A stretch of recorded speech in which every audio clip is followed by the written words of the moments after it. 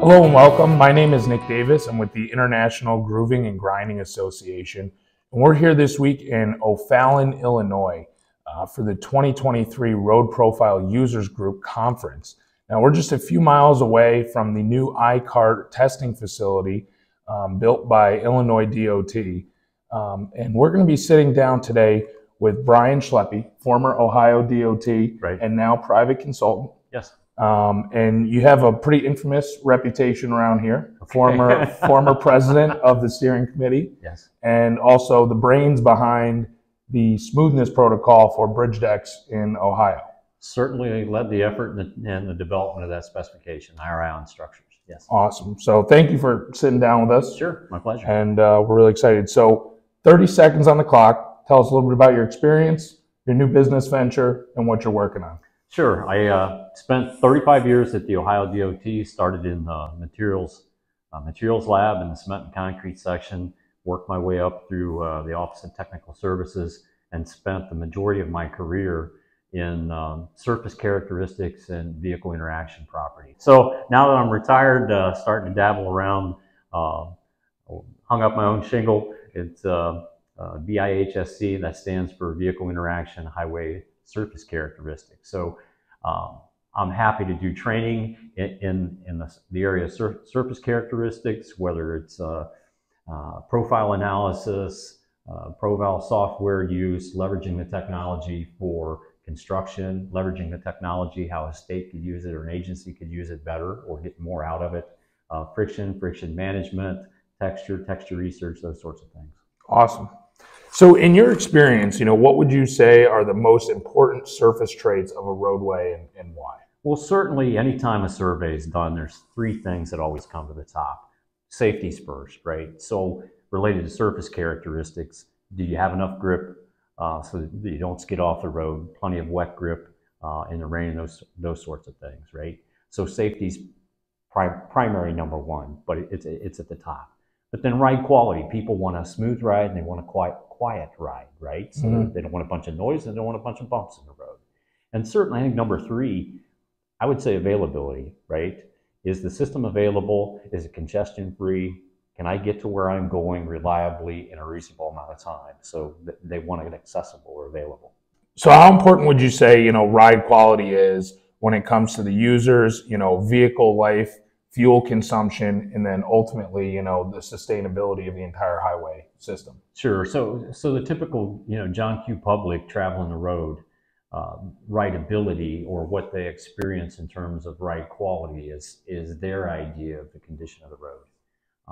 So certainly it's extremely important for user satisfaction, but it also impacts, the roughness of the road impacts cargo damage, what we pay for goods, because people moving products around, the more they get damaged or the more they have to put into packaging so they don't get damaged when they get shipped, those sorts of things. The smoother the road, the less vehicle wear and tear, right? The smoother the road, the longer it lasts. So, it's good for the consumer, the people traversing the road, and it's good for the agency because it'll last longer.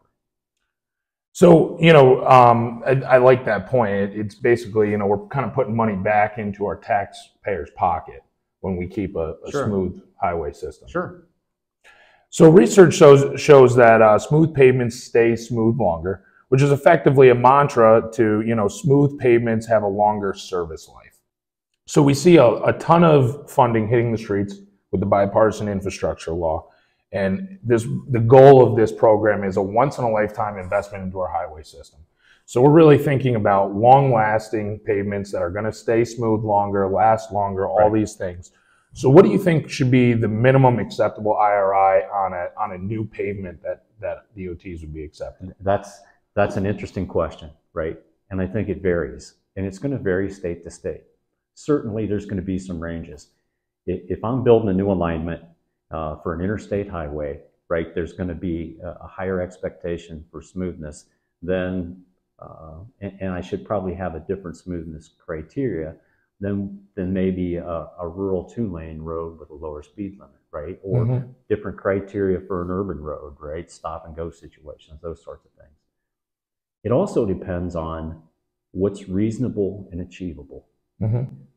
What's the capacity and the knowledge of the agency, and what's the reasonable and achievable. So, for example, if I'm building a new alignment for an interstate highway, right, there's going to be a higher expectation for smoothness than maybe a rural 2-lane road with a lower speed limit, right? Or different criteria for an urban road, right? Stop and go situations, those sorts of things. It also depends on what's reasonable and achievable. What's the capacity and the knowledge of the agency, to know what to ask for, and what's the capacity and knowledge of the construction community. What are they able to build, right? What we learned when we started using IRI smoothness specifications, that once we got the knowledge out, we did our best to shorten the learning curve. But the more the agency learned, the more the contractors learned, we were able to get smoother and smoother pavements. So you have to sort of start somewhere, and then you can get further, right? You can build smoother. But what makes sense? What is reasonable and achievable? I think we need a higher standard or a lower IRI on your interstates to be reasonable and achievable. The same thing's not necessarily required for, like I said, the 2-lane road or the urban road. We need to think about what's really appropriate. Do you have a number that you would comfortably throw at it in terms of IRI? So for freeways, expressways, open roadways, once you have the capacity there, I think a lot of smoothness specifications go down to 30 inches per mile on the positive pay adjustment. That's reasonable and achievable. We're seeing, if that's your lower limit for the positive pay adjustment, you will consistently see contractors building in the mid to high 20s to low 30s consistently. And it's a quality ride. Yeah. How about for if I have an older pavement and I'm looking to do, some pavement repairs, maybe talking concrete pavement, maybe some spall repairs, full depth repairs, and I'm looking to grind into a better ride quality. What do you think would be like the reasonable, acceptable IRI for a production grind finish? Sure. Again, it kind of depends on where you're at and what you have, what kind of distresses you have. Is it a good candidate for grinding, right? Is it sort of functional roughness where if we grind it, our pavement's structurally sound. So if we grind it, the grinding's going to pay off. The bang's going to be worth the buck because it's going to last a long time. We have a long expectation, right? There might be a lot of places where we might need to do some partial depth or full depth repairs before we do that grinding, or that smoothness improvement's not going to last. Sure. So what's the number? It kind of depends on where we're at, what the issue is. But, I think certainly, lower double-digit IRI in terms of inches per mile, 50, 60, 40, sort of depends on the situation. Yeah. And it depends on the roadway.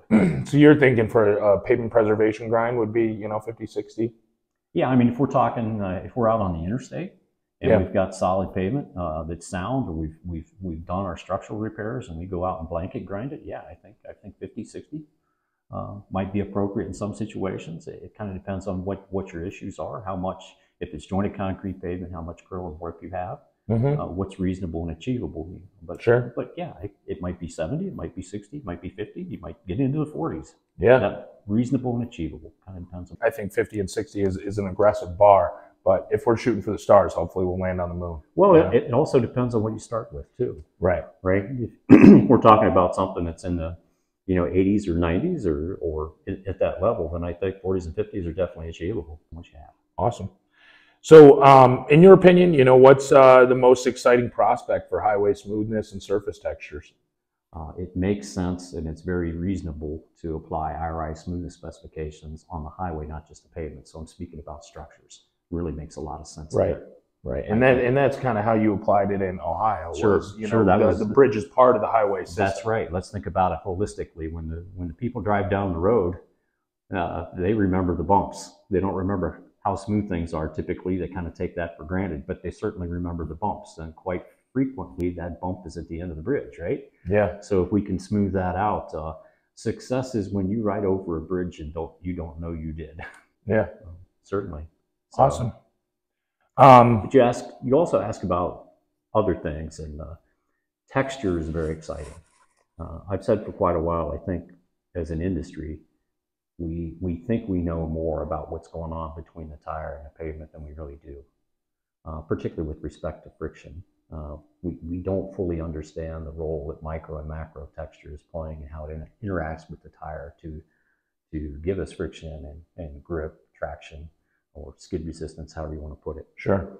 But there's some exciting things happening. We did a lot of testing when we would have wet crashes at locations and investigate them based on micro texture and macro texture. So if you have a surface that has good micro texture, but you don't have enough macro texture to help evacuate water. Then you can have a serious grip or friction issue when it's wet. We encounter some situations like that. Diamond grooving, longitudinally diamond grooving a surface can solve a lot of problems or fix a lot of issues in those areas, reduce your wet crashes. It works not only on concrete, it works on asphalt really well too. We've done that in several locations, and it's not a short-term fix. It's a long fix, and we don't typically have any issues with the accelerated distress of that asphalt from the diamond grooving. Tell the audience how to contact you if they need some of your help. All right. I've just got a website up going, www.vihsc.com, or you can email me at brian@vihsc.com. So thank you. Awesome. Thanks for taking the time to talk to us. Thanks. Yep.